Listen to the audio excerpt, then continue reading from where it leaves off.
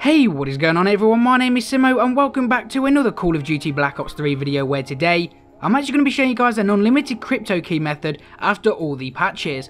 So as you can see in the video, I actually have 17 crypto keys, and what you need to do is you need to see what your daily challenge is for your contracts. Now some of them might be a little time consuming and some of them may be completed in a game or two. Nevertheless, once you complete them, this is where the unlimited crypto keys happen. So as soon as you actually complete your daily challenge, as you can see I've just done it right then, you want to quickly leave the game. I can't stress that you literally have to leave it within 3 seconds, otherwise this glitch may not work. So as soon as you know you're going to earn it, you get the last kill or whatever you need to do, simply quickly back out and then you will be prompted back into the loading menu. Now what you want to do from here is quickly go to the black market and it will come up with a little message saying retry or cancel. Now this is where you need to get ready with your controller. So what you want to do is quickly press retry, and then as soon as you click retry you want to go all the way over to your system settings and you want to go ahead and test your internet connection by going to network and then test internet connection. Now what you want to do is wait here for about 30 seconds depending on how quick your internet is. Nevertheless, when it gets to connection speed download and connection speed upload, you can simply go ahead and press circle.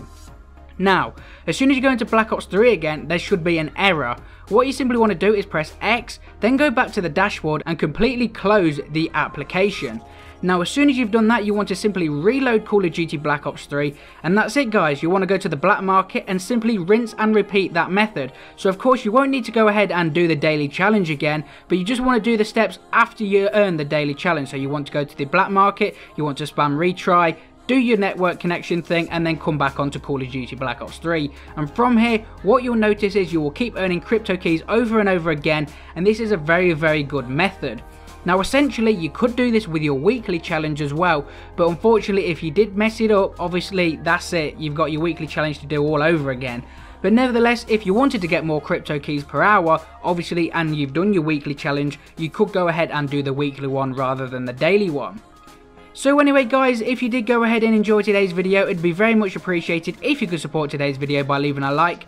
And if you haven't subscribed to my YouTube channel already, why not subscribe, as I post all the latest and the greatest Call of Duty Black Ops 3 glitches. Now guys, with that being said, thank you for watching, and I will see you guys next time.